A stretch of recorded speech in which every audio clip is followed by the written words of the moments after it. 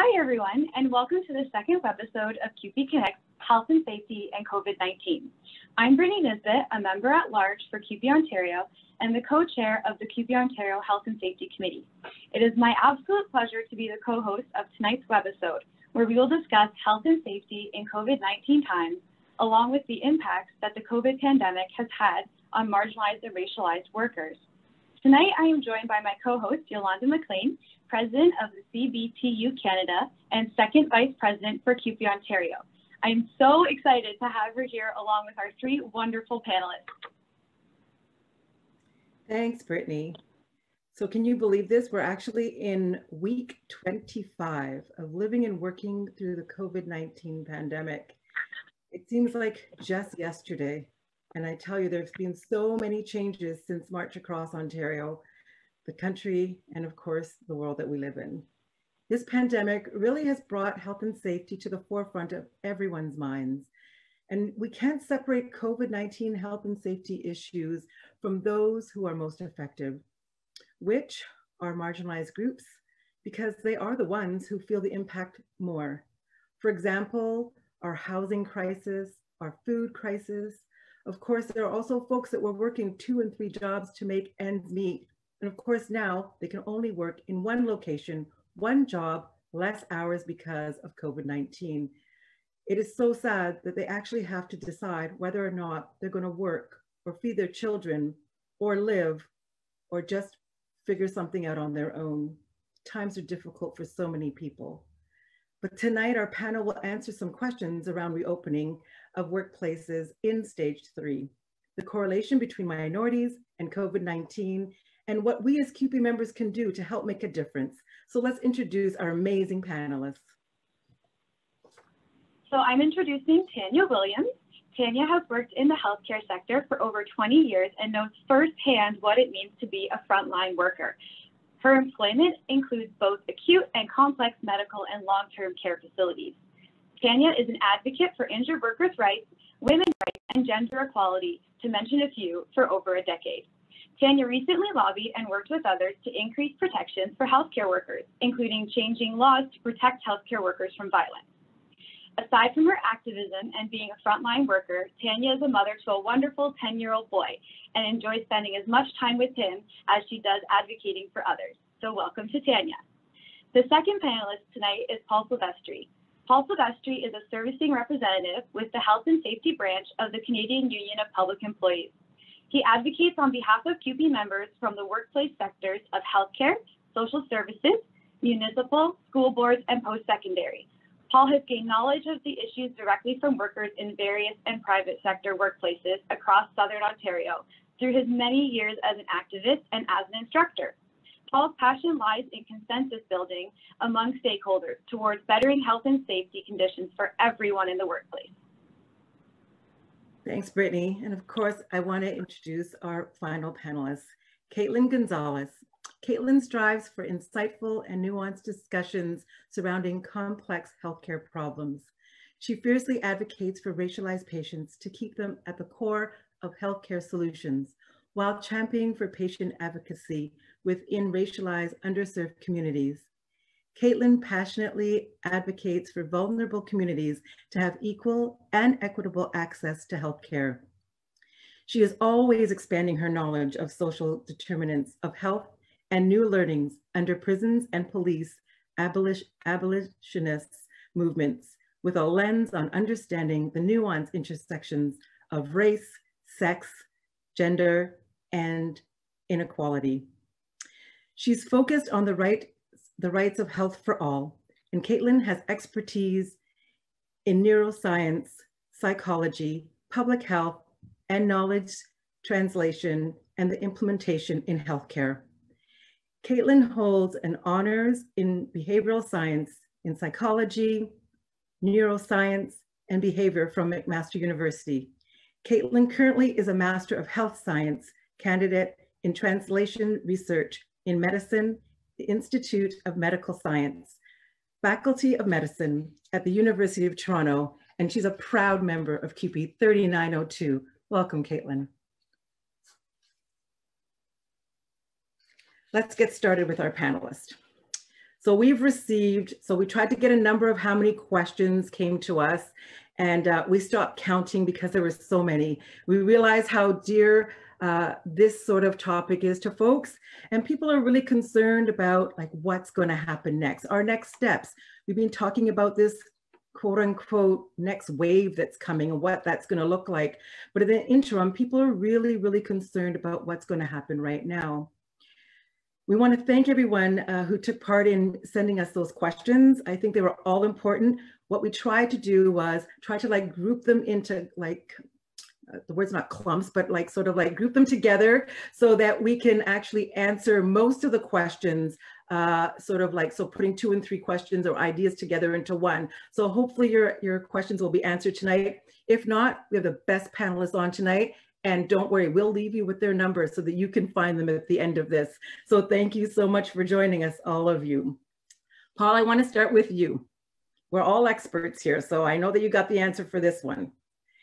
One of our main questions, or I should say the majority of our questions, are folks asking around COVID-19 while we're opening in stage 3 around the reopening of schools. Of course, we know that in other places, schools have already opened. There have been cases and some not.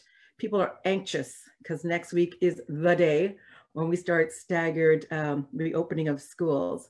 And what kind of accommodation can I receive from my employer if I have a family member who tests positive with COVID-19, or I live with someone who is immune compromised? Let's see, can you help us answer that? Thank you very much, Yolanda. So under the the idea from the duty to accommodate comes from the Ontario Human Rights Code, and under which that there's an obligation not to discriminate against a group of persons or persons because of under the prohibitive grounds, and those prohibitive grounds are race and sex, religion, and the ones that deal with COVID-19 that we need to look at are not to discriminate based on disability or family status.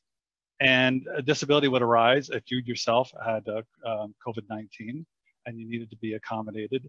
But also we look at as to whether or not a family member who tests positive with COVID-19, or if you live with someone who is immunocompromised, that is where there should be no discrimination by the employer against the worker under family status.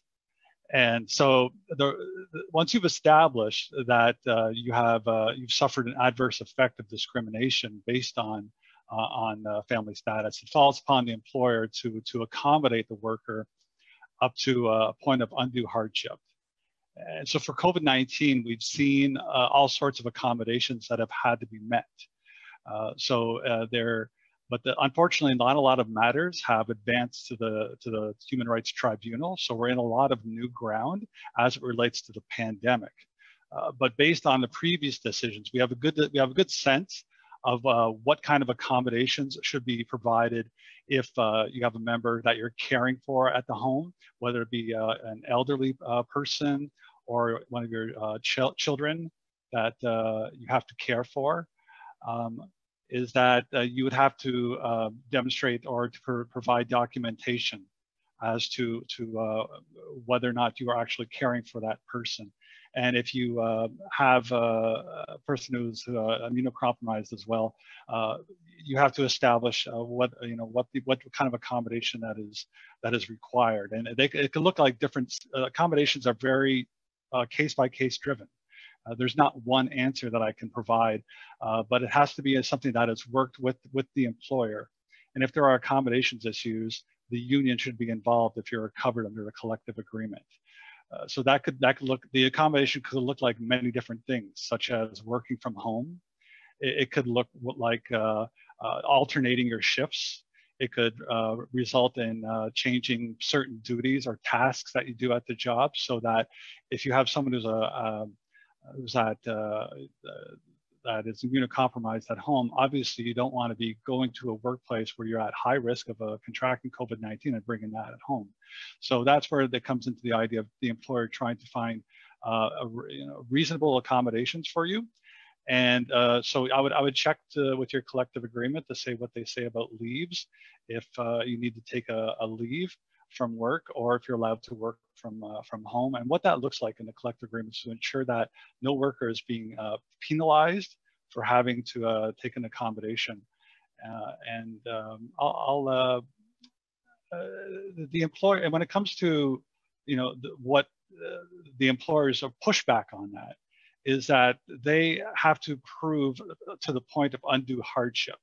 What that means is that they must accommodate you based on your family status up to the point of undue hardship. And when we say undue hardship, that means that the cost of accommodating you would financially have too burdensome on the employer. They would also need to look at other health and safety contingencies to ensure that no other person would be, or health and safety would be affected by you taking that, or by the accommodation that you're under. And secondly is that, thirdly is that you also have to look at, has the employer explored all financial and funding options to permit you to accommodate you in the workplace. And it is up to the employer to prove that. The worker does not have to say that, does not have to go before the employer and have to demonstrate that they're going to be impacted by undue hardship. No, it's the employer who has to justify that, whether an undue hardship. So, like I said before, it's very case-by-case decision dependent. Each circumstance will be different. If you're covered by a collective agreement, reach out to your stewards, and if you have someone that you're required to take care of, and you're going to have to provide a certain documentation about that. But like I said, a lot of that would be dependent on whatever accommodation that you require. But there's if you have any questions, I would also direct people to the Ontario Human Rights Tribunal, the ohrc.on.ca. They provide information that talks about accommodation, and also CUPE.ca has provided on their website, on the COVID-19 webpage, information about accommodations in this new era of COVID-19. That's great. Thank you so much, Paul. I'm sure that everyone will find that so helpful. Now, Tanya, you are an instructor with Prevention Link, which, for those of you who don't know, Prevention Link is a disability prevention program that focuses on the link between the primary and secondary prevention of occupational injury, illness, and disease in the workplaces throughout Ontario. This program offers training, mentoring, outreach, and advisory services for unionized and non-unionized workers, workplace representatives, and the employers. So many of our members have been asking, how will I know if I'm exposed to someone who tests positive for COVID-19, and what should I do, or what steps should I take once that exposure has been confirmed? Could you please answer these questions for us? Good questions, and thank you for bringing up these very important questions, because oftentimes we're not sure about if you've been exposed or not, because you may be asymptomatic, which is showing no symptoms, or pre-symptomatic, which is you may have a confirmed case but not been tested. If you feel like if you've been exposed to a confirmed case, to contact the COVID-19 centers around and make an appointment to be tested. It's still open. If you are confirmed to have COVID-19, contact your employer immediately. Contact your employer immediately and let them know, but also what you want to do is contact WSIB. Contact WSIB and notify them and file a claim that's with a Form 6 or an incident exposure form. You also want to know your treating practitioner that has confirmed the case to make sure that they are filing a Form 8, and the employer will follow suit with Form 7. This way that you're covered under WSIB during this time. So after you've notified WSIB, they will take on the claim and continue their claims, and they will begin contact tracing and help you through this process. Thank you so much, Tanya. That's excellent information. Of course, I know this is probably a lot for folks to remember, because Paul gave such great information, and then Tanya, I was like, oh my goodness, I think I should have brought a pen. but maybe there is a way in the chat or somehow like folks can sort of give some folks help, and maybe like even after this, a way that we can send out some information, because I think all this information is going to be great going into what September and the reopening can look like of schools for sure. And my question is for Caitlin, and I have to say that what my memory can serve me with is I believe that 6 CUPE members have already passed away from COVID-19, and I believe that 4 of them are racialized. And I say that because I know that you focus your work on advocating for vulnerable communities to have equal and equitable access to healthcare. So before in my opening remarks, I did say, you know, there are lots of folks that have had to make a choice in like where they're going to work instead of 2 to 3 jobs, what one place are they going to work at, and what one place will probably give them more money. And so like women, predominantly racialized, have had to try to figure out, you know, how they're going to either feed their family or not go to work. And so, I mean, it's been very challenging. I appreciate the work that you're doing. And so for you, I wanted to know, like, what's been the biggest challenge during this pandemic for those that are in vulnerable communities in regards to accessing health or just being able to prioritize health? Thank you so much, Yolanda. That's a great question. The pandemic really highlights the capitalist environment that's really been chipping away at vulnerable communities' physical health, emotional health, and mental health for a long time. Black, Indigenous, Brown communities, LGBTQ+ communities, people who are houseless, and incarcerated people are all vulnerable populations that have always been the best self-advocates for their own health. It is incredibly stigmatizing when you as a human being and your health is not prioritized in the system, and you're not seen as valuable by a predominantly white healthcare system that's supposed to provide care for you. I've personally experienced that too, where I was denied access to urgent medical care on numerous occasions until it progressed to an emergency surgery. So with that, it's incredibly challenging when Black, Indigenous, and Brown people try to access healthcare or reach out for medical support, and in return, they're further stigmatized, they're gaslighted, they're not believed regarding their symptoms, and they're denied access to care based on racist beliefs, whether unconscious or conscious, from doctors who are often white or non-Black people of color. Additionally, with the pandemic's early emphasis on only accessing medical care when absolutely necessary to free up space in hospitals, it creates more barriers that make it difficult for these communities to get the access to care that they need. One tip my community member taught me is that when family doctors deny you access to further care, as a patient, you can state that they write it down in their patient notes and in their files that they're denying you from accessing X or Y treatment. And sometimes that alone can change their mind.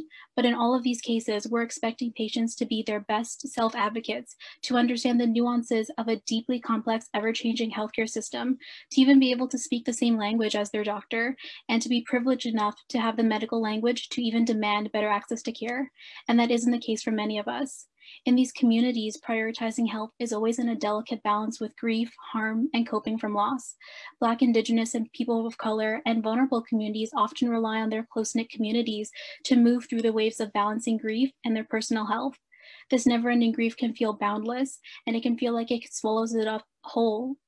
And in all of these moments of grief, or mourning or loss, when it feels like we cannot possibly take any more, these communities reach out to each other with a profound depth of love, grace, and empathy to uplift each other and rise above the world that wasn't really built for us.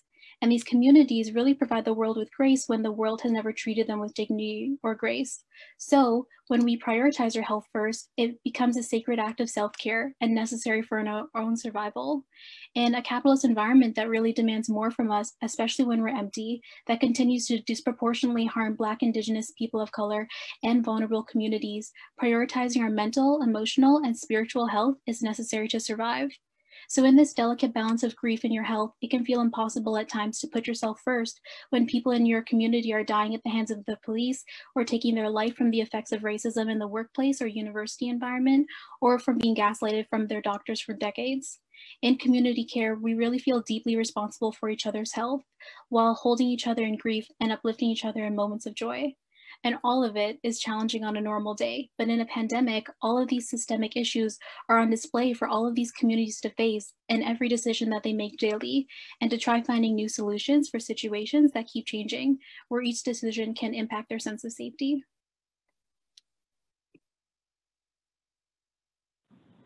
Thank you so much, Caitlin. Thank you. That was wonderful.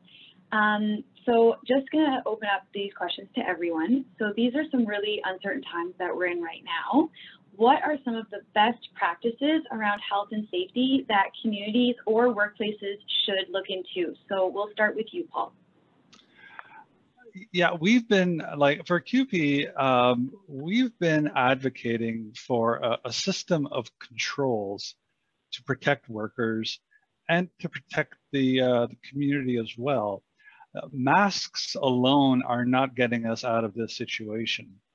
In fact, masks are considered the least desirable means to control a hazard like COVID-19.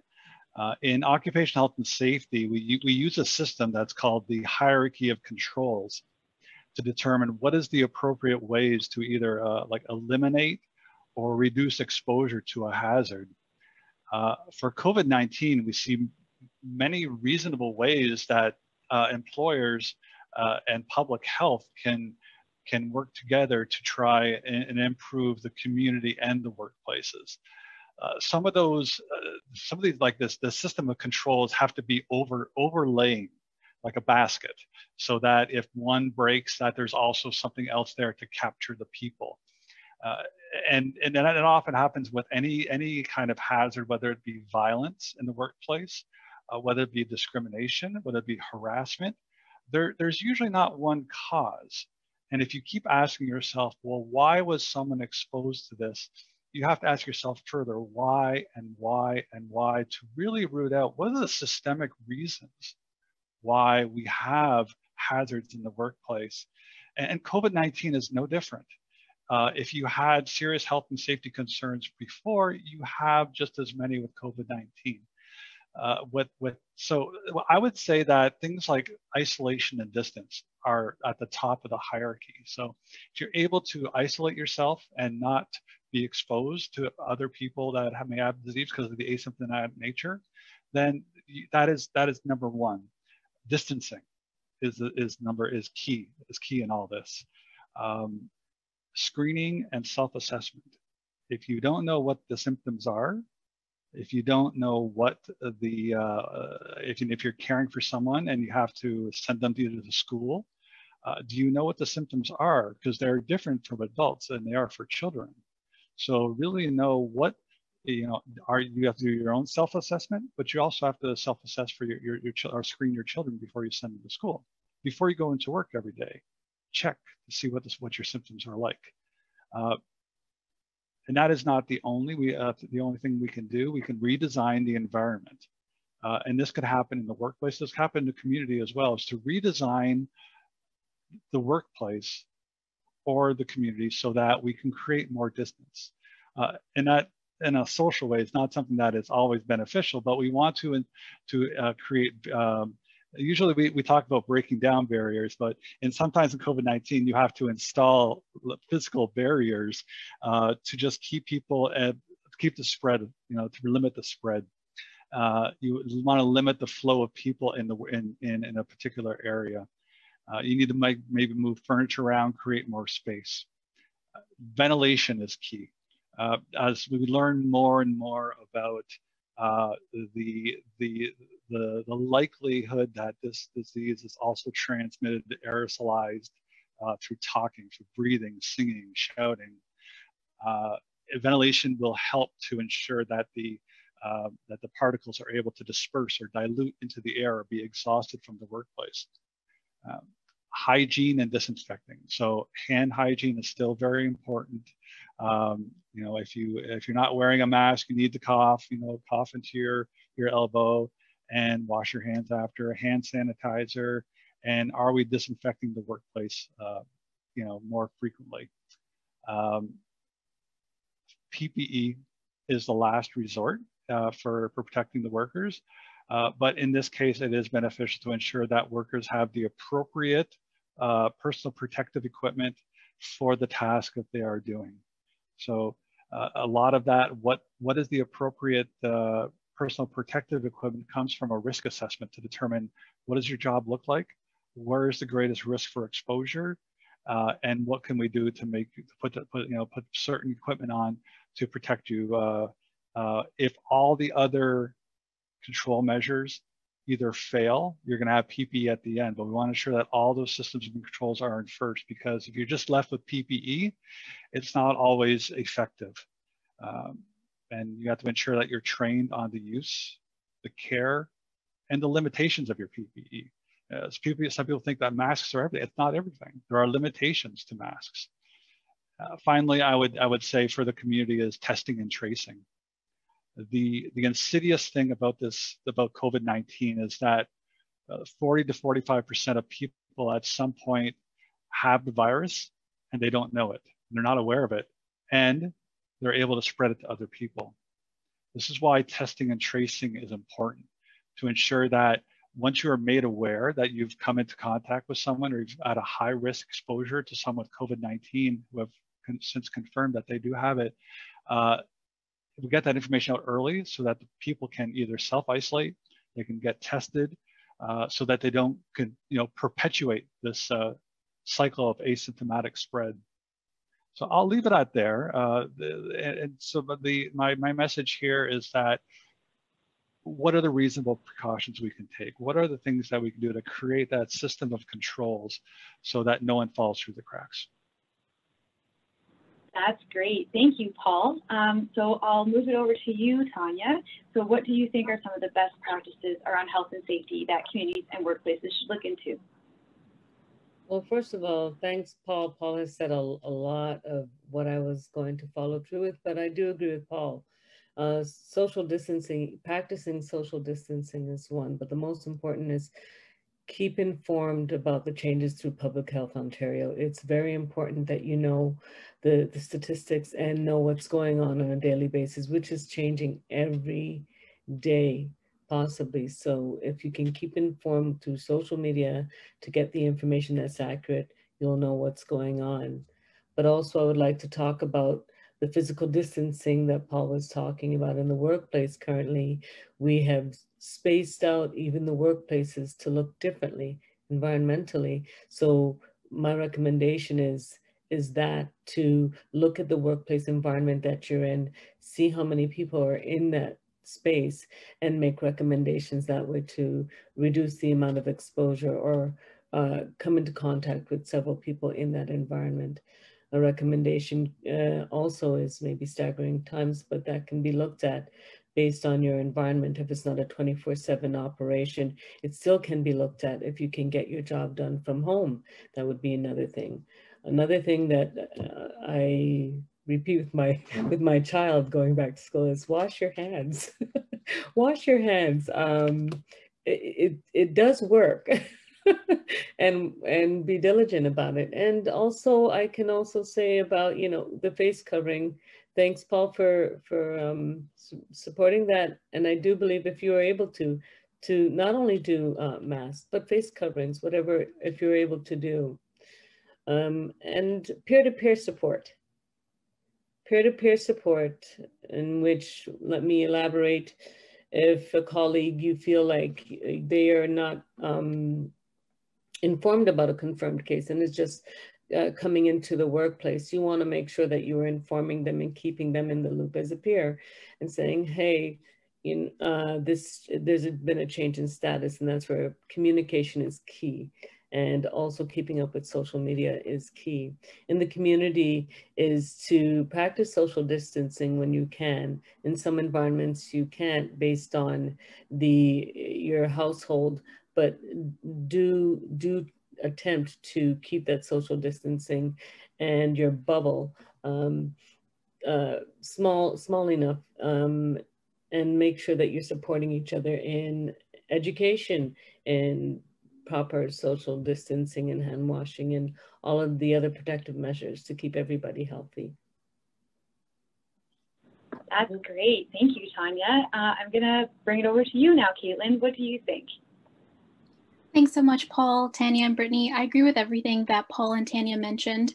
For communities and workplaces, best practices can look like consulting local public health experts on any recent updates to maybe some new policies. And universities and large corporations do have an obligation to ensure that the workplaces are safe for employees, contract workers, and gig workers. However, we know that even major universities and corporations value profit over people, and they do not see the value of Black, Indigenous, and Brown people's lives, but see them as disposable and acceptable losses in favor of a profitable capitalist economy. So best practices center around community care, self-advocating, trusting your instinct, and seeking expert guidance and support. We keep our own communities safe, so trust your instinct and always question things. Does this best practice have my best interests in mind? Do I feel safe engaging with this? What's my personal plan at work if I do not feel safe to go to work or to continue working should things change? Your sense of safety can change based on what's happening in your environment, and you always have the right to feel safe in your workplace and within your community. So engage with your community and always wear a mask whenever possible. Communities can take on so many different forms. We're in communities with our coworkers, our colleagues, our friends in our neighborhood, our family friends. Ask questions and consult others on what they're doing in their communities. As much as we experience all of this on an individual basis, our community feels this deeper impact of uncertainty, anxiety, stress, and grief all at once too, and we aren't alone in that. And as we learn more about the coronavirus and scientific literature is constantly being updated daily, it can feel overwhelming with the overload of information and the 24-hour news cycle. Some of us may have the privilege to turn out grief or the overwhelming news, but in most vulnerable communities, we don't have that privilege when we rely on social media as a tool for keeping in contact with our community members and to know what's really happening in our communities that won't make it to the mainstream news. So check the news source that you're reading it from. Is this a reliable Canadian or American journalism source? Are they citing any scientific studies? Are they objectively reporting facts and consulting infectious disease physicians or epidemiologists? Are they adding their own interpretation to it? See if you can find a few resources that you can rely on and check those sources for updates. I recommend COVID-19madesimple.ca. They have a website and an Instagram. They provide daily updates in visual charts and written form. It's based on local, provincial, federal, and international updates. And it's all from medical students and graduate students from the University of Toronto, UBC, McMaster, and Western.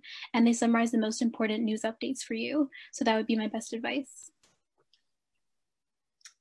Oh, thank you to all three of you. It's a lot of information again, and hopefully, we'll put these best practices not just into practice, but also into reality where it makes our communities safe and healthy, and not just for us and for our workplaces, but for our loved ones too. So thank you for that. I do have another open question for all of you. So throughout the summer, it's been reported that there's been a strong correlation between high coronavirus rates and low income, and the conditions at work, visible minority status, and low levels of education. It was also reported that there was an even stronger association between neighborhoods with a high number of coronavirus cases and those with a higher population of Black, Indigenous, and racialized workers. Would you be able to give further insight as to why this is and what CUPE members can do to continue to advance this data collection that we've all been talking about? And I want to start with Caitlin. Absolutely. Thank you so much. I can add some further insight. So the first is acknowledging anti-Black racism in Canada and its dominant generational effect on Black communities across Canada.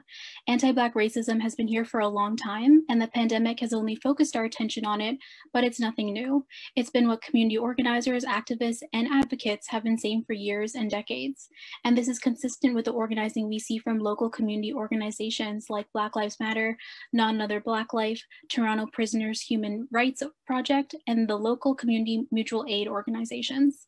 So the combination of racism, low income, poverty conditions, poor work conditions, and the system of policing, and being Black or Indigenous or a person of color has long been the systemic ways in which our Canadian society consistently and systematically fails entire communities of color and these generations. These systems work together as they have always intended, to keep wealthy white people at the top and to ensure that Black, Indigenous, and Brown communities stay where they are at the bottom. Without providing these communities with the necessary resources and societal support that they need in order to thrive. Society would first have to see and recognize us as valuable in society in order for them to truly care about us to save our lives in these communities. Abolition literature and teachings guide and envision a world without the police and without prisons, and over decades of literature, they all share the common goal: to abolish the systems that harm and kill Black people and rebuild them to focus on meeting the needs of Black and Indigenous people of color and uplifting these communities through community care. So interrogating, questioning, and criticizing systems that our world is created upon is the way to break it down and rebuild one that was made for us. Our current capitalist anti-Black systems have never benefited nor uplifted Black or Indigenous communities. Change starts with listening to, understanding, and believing Black, Indigenous, and Brown communities. Then the necessary action items to actually implement these changes. So yes, research on these communities is deeply valuable when it's done by community members and not by outsiders. We've seen dozens of facts come out about anti-Black racism and COVID-19. We know this to be true. We have research to back it up, and yet little to no actionable items are taken.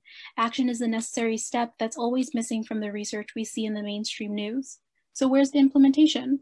Who's going to support Black, Indigenous, and Brown communities who rightfully do not trust Western medicine due to decades of stigmatization, racism, ostracization, and gaslighting? How are white physicians and white people in power going to remove themselves from power to ensure that communities can get the resources and the support that they need? Are we asking these communities what they need, or are we, as society, assuming that we know what they need? These are all important questions that we need to ask ourselves and ask each other. So regarding specifically advancing data collection, CUPE members can help advocate for more race-based data to be collected in Canadian research.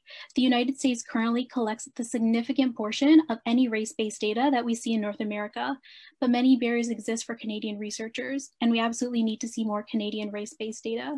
So as CUPE members, you can focus on listening to Black and Indigenous people of color, believing them, promoting them, and uplifting them into positions of power and in research positions, and ensure that you advocate alongside them, not in front of them. Most especially, listen to Black and Indigenous organizers in your local community who have been doing this work tirelessly for years, and seek them as experts. As Angela Davis says, it's not enough to not be racist, you must be actively anti-racist.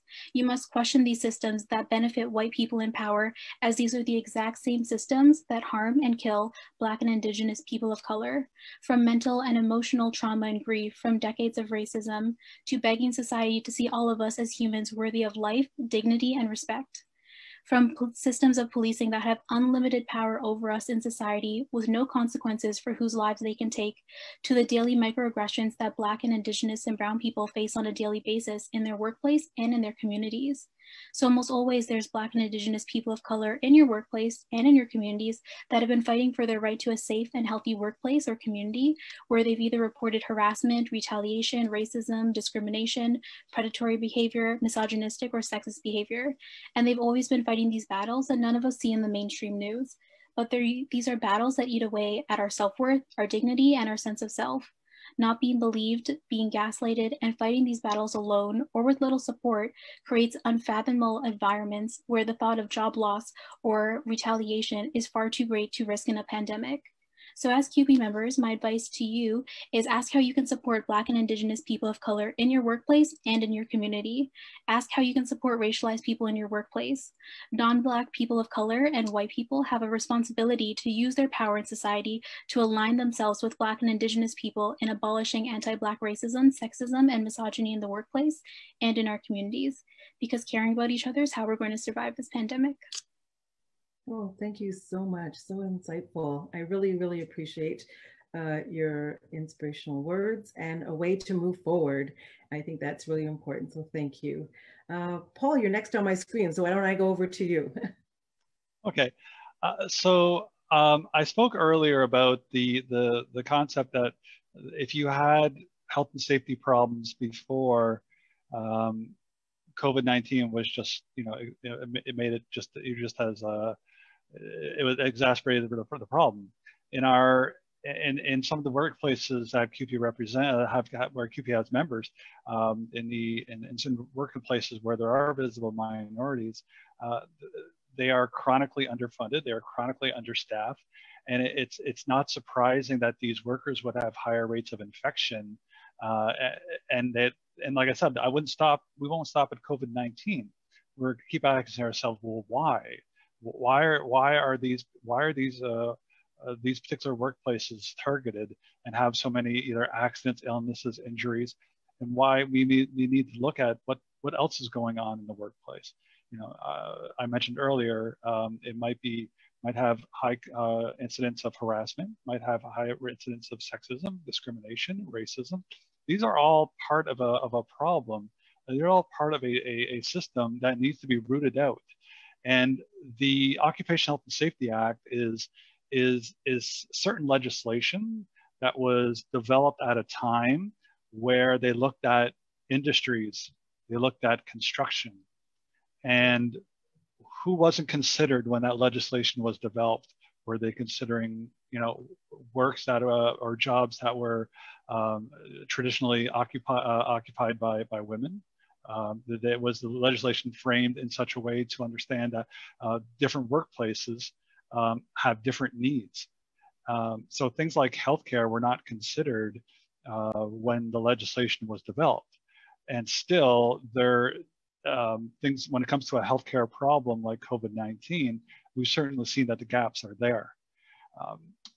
In workplaces that are underfunded, understaffed, that aren't healthcare related, we would expect these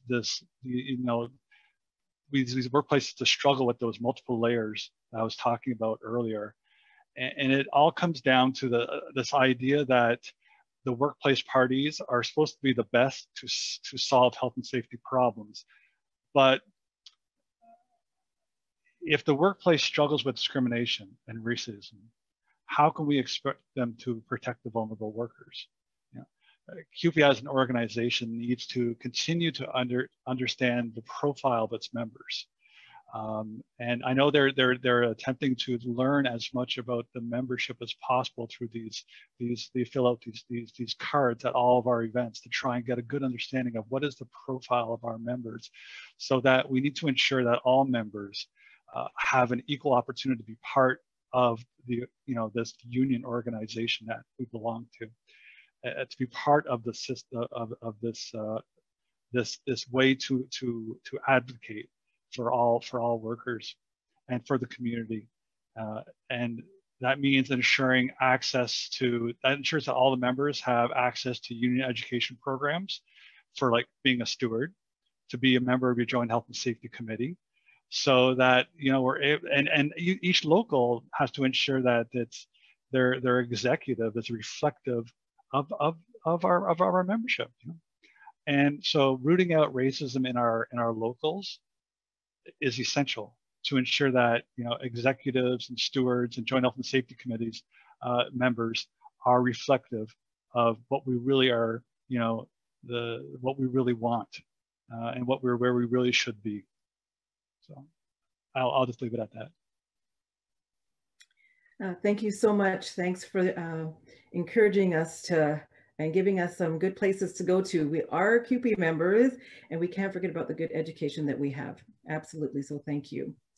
Tanya, I'm gonna go on to you. Thank you, Caitlin. Thank you, Paul, for the support and the information. But I believe precarious workers tend to be Black, racialized workers, and immigrants. With the systemic gaps in the neighborhoods, racialized workers, visible minorities, and low-income working class are more impacted and under-resourced and lack services that would support the neighborhoods where they live in. The high number of cases of coronavirus amongst the minorities may be caused by overcrowding in housing, which is one of the main issues, and access to testing centers that are both often too far away and lack access to. My recommendation is that CUPE offer their support to the groups that are working on change and to help amplify the message of the people in power.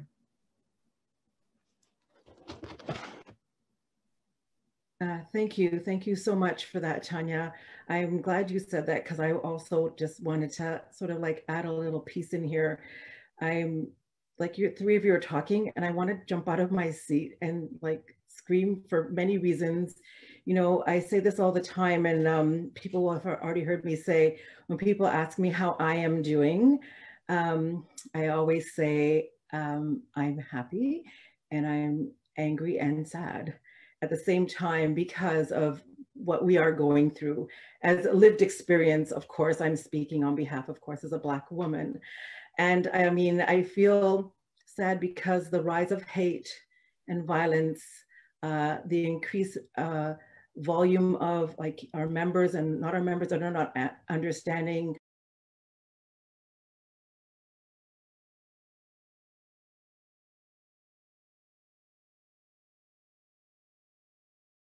the rise of hate and white supremacy. You know, all the shootings are also included. This COVID these things didn't happen because of COVID.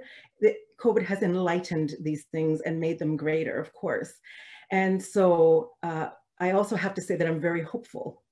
I'm hopeful because it's great to see folks like us that are in the labor movement and also outside of the labor movement, making decisions, going out and marching and protesting. And I've said this before, you know, sometimes they don't even know what they're marching for, but they know they want something different.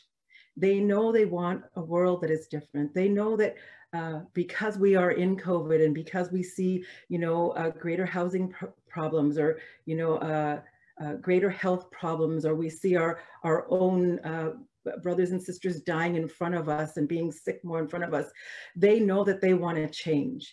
And they know that there can be differences. And so when I see them out on the streets in places that never had a march before, never knew how to organize one, but they have figured it out, it's because they want a world that's different and they want a world that's better. And we also like, I mean, Paul did talk about education, which I think is so important. And of course, Caitlin talked about marching on the street. And of course, after she finished talking, I thought I could just get up right now and put on a mask and go outside and hold up a sign. But since I'm co-hosting, I should just sit down here and just be excited in my skin here all by myself. And after hearing, you know, Tanya just tell us sort of, you know, like things have to change for the better. I think we as CUPE have an opportunity, not just in this panel, but even the panel prior and the one coming up about being an ally and an important ally. We as CUPE, it's upon us to actually do things for our members and work with our members so that they can see a change. And I also want to talk about politics. Of course, it's not in my notes, but you know, I have to always talk about, you know, it's going to be important at the ballot box and what the ballot box looks like at the end of the day. And that's why we have to keep having these kinds of conversations. We have to keep talking about what our members are going through, even through COVID, and how we can help them see what is a better life for them so they can also be hopeful at the end of the day.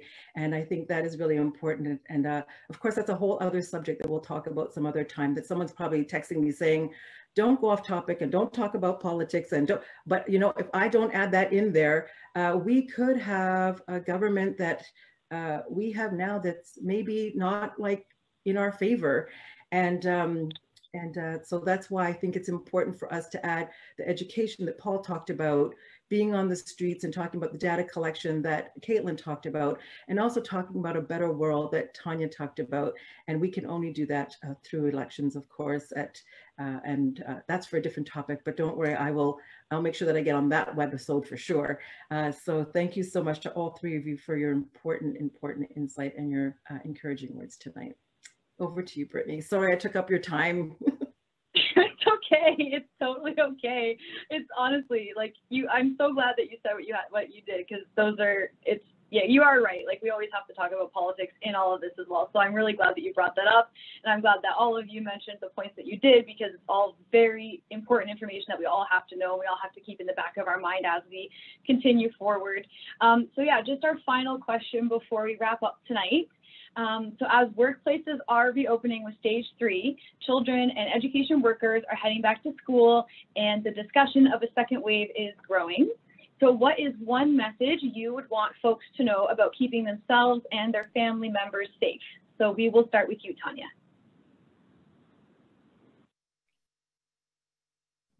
Prevention, protection, and education go hand in hand. Therefore, in the future, as stage 3 we are presently in, you'll keep that in mind moving forward to keep your family and your children safe and your workplace. Keep informed and engaged. Perfect, thank you. And Caitlin, what is something that you would like to say for everyone to remember? Yeah, I agree with everything we mentioned earlier, especially around prevention and social distancing and wearing masks. And one message for keeping yourselves and your family members safe is really to focus on community care and your community support. We are all part of so many different unique and deeply meaningful communities in our lives. So reach out to your community, your coworkers, your family friends, your childhood friends, your lifelong friends, your neighborhood. All of these are different communities that we're a part of and that are deeply meaningful to us, and they bring us joy and a deep sense of safety during uncertainty. So rest as long as you need to, take care of your body, your mind, your spirit, and take care of your loved ones, because caring about each other is the only way we're going to survive this pandemic. You are absolutely right. That's wonderful. Thank you so much. And Paul. So I'll just say that one of the things I advocate as much, and it's not always the easiest thing to do, is if you see something, say something. If things don't look right, we need to speak out. And under the Occupational Health and Safety Act, I can say for workers that it is a duty of the workers that if they see something in the workplace that could be a hazard to them or to another worker, they have a duty to bring that up to their supervisor or to their employer. And with that information, the employer is bound to take reasonable precautions to remedy the situation. And there are several creative ways, and we talked a little bit about them tonight, of how they can reduce risk and reduce exposure and improve the workplace conditions. What is the intention of that legislation is to prevent accidents, injuries, illnesses, incidents, anything that's an adverse effect on the workers. So I would, if you're not satisfied with the response, if the employer has not brought that risk as close to zero as possible or at zero, you can engage with your Joint Health and Safety Committee, because they are engaged with the employer to their mission is to identify the problems in the workplace, identify the hazards, and to make recommendations to make the workplace better. So engage with them. And there's a lot we don't know about this virus, and we've talked earlier about education.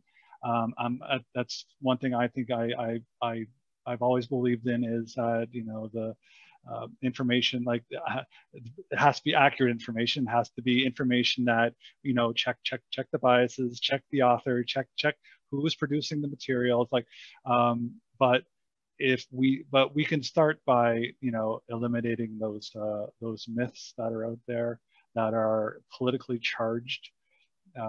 Sometimes you don't really notice that they're politically charged or they're racially charged.